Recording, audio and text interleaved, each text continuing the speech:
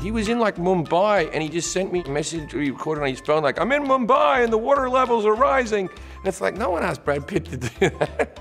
He just was bored and did it for us. Brad Pitt is the weatherman on my show because Brad Pitt asked to be on my show. Do you have a forecast for us, weatherman? Yes, I do.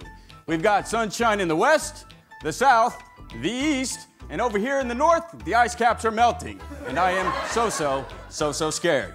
Brad Pitt was a fan of my stand-up, and I did an interview for him for Netflix. It didn't go particularly well. I think he felt sorry for me, and he rang my managers up and he said, hey, if Jim wants me to do anything on the show, I'll do it.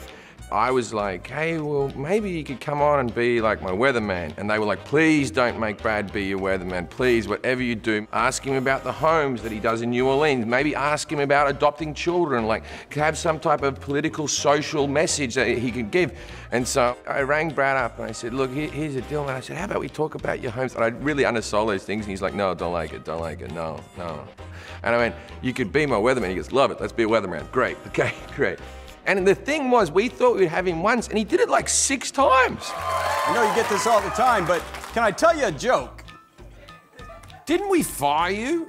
It's made it easier to talk to other movie stars about being on the show. It's a great calling card to go, well, Brad was our weatherman, so.